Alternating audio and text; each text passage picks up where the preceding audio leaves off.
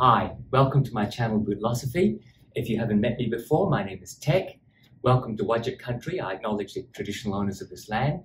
But today, we're going from Australia to another Commonwealth country in South Africa.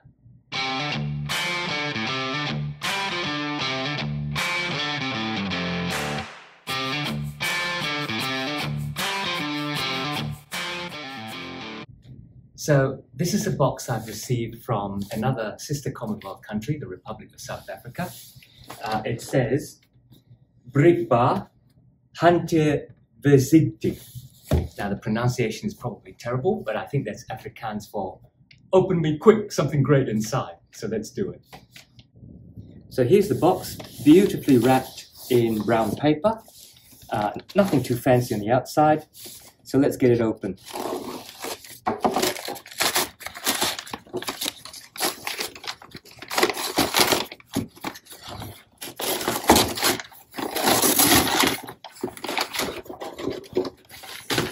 So the first thing that greets you is the Jim Green frog, and I'll tell you a little bit more about it later in the video. But that's the logo for Jim Green, a South African brand of boots made in South Africa from South African materials. And I'll tell you about Jim Green, the company, as well. But first, let's take a look at the boots. Opening it up, what we've got here is a card about the African Ranger, which is the name of this boot, its various features, designed by rangers for rangers. And for every 10 pairs sold, they donate 1 pair to an African Ranger. An African Ranger is not like an army ranger.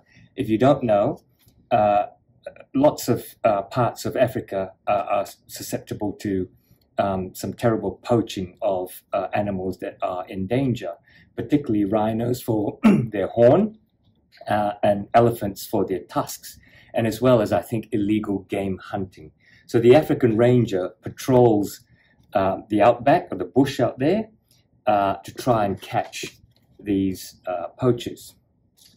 The legend was born a bit of history about the Jim Green bootmaker, and I'll tell you about that once I've opened this up and we've had a look. So that's the first look of the boot.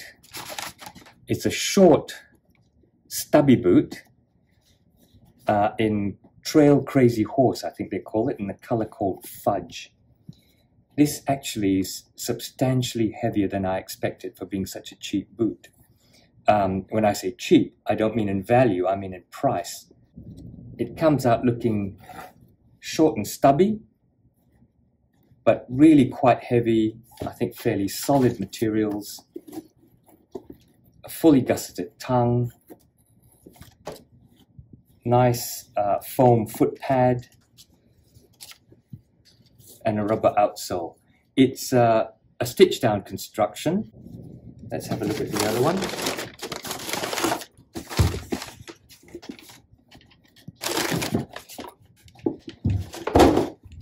So there you are. The stitching, as far as I can see, is pretty darn good. It has a Jim Green logo on the heel, padded collar, 3 eyelets and 2 speed hooks, a functional lace, toe cap. All right, so what I'm going to do is I'm going to put these on foot so you can see what they're like. And then I'll wear them for a couple of days and I'll bring you my first impressions later on in the video. So make sure you watch to the end. So let's get them on foot. Okay, so we'll get them on feet. Slips in easy enough. And despite the short, stubby look of it, it's actually the right size. I take a UK 7, which is what these are, or a European 41. That equates to a US 8. So I think my advice would be to wear your normal US boot size. Slips on pretty easy to get the laces onto the speed hooks. And that gusseted tongue folds quite easily. I can see this would be extremely useful out in Northern Australia, where it's dusty savanna type bush This would keep the dust off your boots. Fits really nicely. Big, round and stubby toe, so it's very comfortable. The heel seems to lock in very well. The bulk of the tongue means the instep is cradled, and this padding here helps. First impressions are that they're a lot sturdier than I expected them to be. Certainly feel strong and tough, and I think would work really well up in the northwest of Australia, out here in the bush.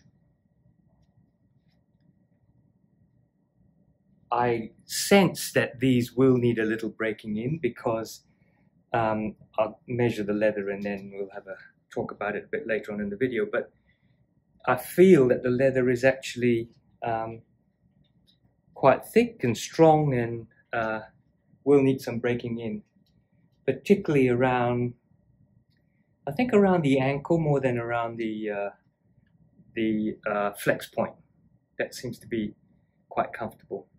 So what I'm going to do is I'm going to try these on for a little while, and then I'll bring you my initial impressions before we end the video. And what I'll then do is, my usual practice is to wear them for a little while, and I'll come back to you in a couple of months to see how they go. And I'm particularly interested how these wear, so I might actually come back to you in, say, 2 months, and then 4 months, and then 6 months. So if you haven't, subscribe and stay tuned. Gym Green is based in the KwaZulu-Natal region of South Africa. Gym Green is actually the name of a frog that lives in the rivers of the region and seems to be the food of some fish. Depending on the size of the frog in real life, big fish. The little frog logo is prominent in the marketing material and is embossed on the boots in the African Ranger at the heel. Gym Green is a family business started as Crouch Footwear in 1987 by a father and son team who broke off from their employer and started their own factory.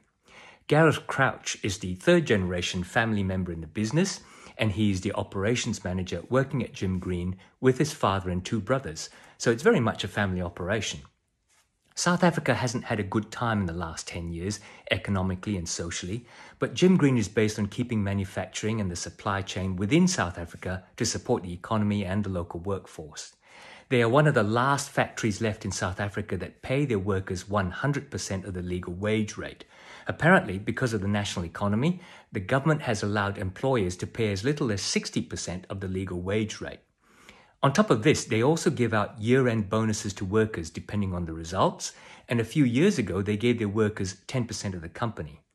Pretty impressive stuff. So as my first entry into Gym Green boots, I chose their African Ranger model. There's a couple of things about this model that I'll mention because it goes to the heart of the kind of values of the company itself. Firstly, it was designed for African game rangers. These are the tough band of people who patrol the African bush against the poachers that hunt endangered rhinos and elephants for their horns and tusks, and against illegal big game hunters. I don't know how much you know about the African savanna and bush, but to go out there for days on end and be shot at by poachers and sometimes killed, these are tough little buggers. Second, not only was the design based on input from the rangers themselves, Gym Green give 1 boot to a ranger for every 10 sold. Like Africa itself, this company has big themes. My first impression of the aesthetic and design are, I love it. It's a short, stubby boot, perfect for a hot, dusty climate. I can see myself wearing this in the north of Australia, in the Kimberley region, and in the top end of the Northern Territory, where the conditions are quite similar to southern and eastern Africa. I think the wedge sole won't pick up stones and will spread your weight on soft sand. The gusseted tongue should keep out moisture and sand. I'll let you know after my next trip up there. You can wear this under jeans, cotton pants and chinos, and even shorts, I think. Really perfect for Aussie conditions. From the fashion point of view, the crazy horse leather, that stubby round toe, and the complex patches of leather pieces give visual interest. Bearing in mind I've only had these a couple of weeks, my first impression is the surprise at the sturdiness for the price. The Crazy Horse is a wax nubuck and is 2 to 2 and a bit millimeters thick. Very respectable. It feels tough, and at that thickness does need breaking in a bit. It's a 360-degree stitch-down construction. I asked Gareth and he says that Veltskoen and stitch-down construction are basically the same. Stitch-down construction flanges out the uppers and stitches the flanged uppers down into the midsole and thus allows moisture to drip away. The proprietary rubber outsole is then glued onto the midsole. Yeah, when you look closely, some parts of the boot show that it is built for the price. For example, there's a polyester board midsole underfoot, no cork, no lining, but then they include things that surprise you for the price. Like, for example, the removable foam footbed that's basic but pretty comfortable inside, and the hidden value just keep popping up. The toe cap is a real toe cap, a second piece of leather sewn on top of a full vamp. The toe cap uses thermoplastic toe puff to structure it. The heel counter is a second piece of leather as well, covering the thermoplastic heel counter. And a second piece of leather reinforces the hardware area. The hardware itself looks thin, looks cheap, but they're surprisingly very sturdy, certainly more sturdy than even Red Wing and Alden hardware, where I can bend the speed hook pretty easily. These don't bend. From what I can see, stitching is good. There's a couple of burnt threads, not burnt well enough, but hey, it's not going to fall apart. There's an unusual little fold-away tab at the back. I like it because it doesn't catch your pants. The tongue is a completely gusseted tongue. Some may say a bellows tongue. I really like that, and I'm sure it will keep out the Pindan desert sand that you find in Northern Australia.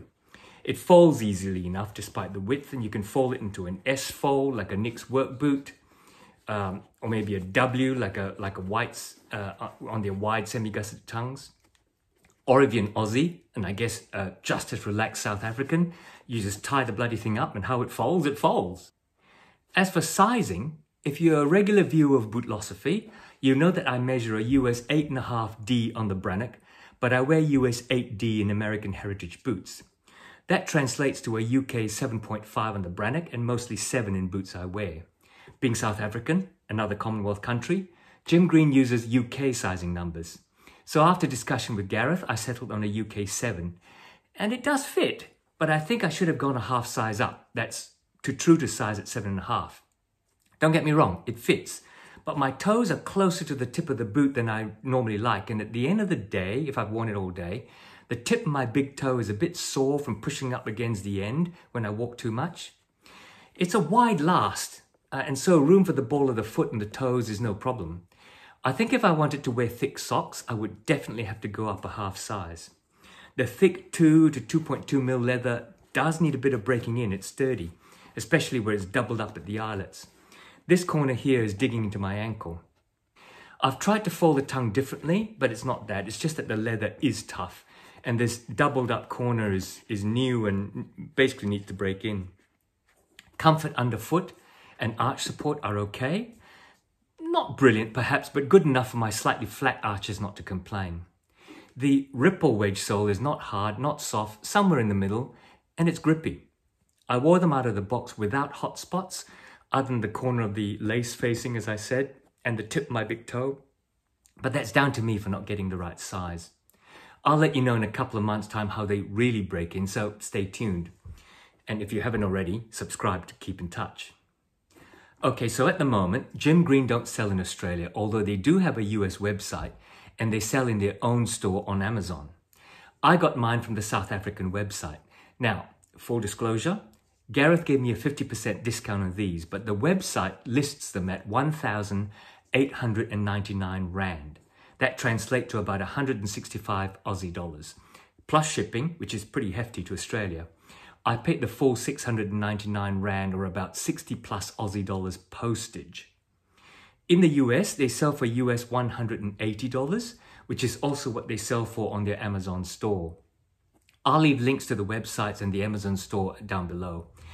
One of the disadvantages of buying outside of South Africa or outside of the US is, I suppose, the hassle and cost of return. So if you live where it means buying from a South African or US website, perhaps Amazon is a good bet, especially as the price includes duty and so on.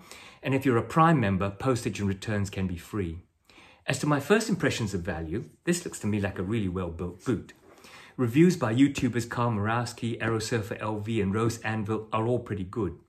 In my thoughts, I'd compare them to a good hiking boot or an entry-level work boot, and in my mind, at the moment, they compare really well. At around $180 US or 225, 250 Aussie, that is a pretty good deal.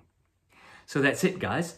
But as I say, stay tuned and subscribe because these impress me so much, especially for using my work up north, that I'm going to wear them for a bit more than I normally wear my rotation, at least for now. And I'll put up an update video in a couple of months' time to see what I think then. If you haven't subscribed, now's your reminder to do so that you can see how these bear up. And that's a wrap for now. My unboxing, try on, and initial impressions of this Jim Green African Ranger model. As usual, guys, thanks for watching. I hope you liked it. And don't forget to click on like and to tell YouTube to show this video to more people with an interest in boots. Until then, take care and I'll see you soon.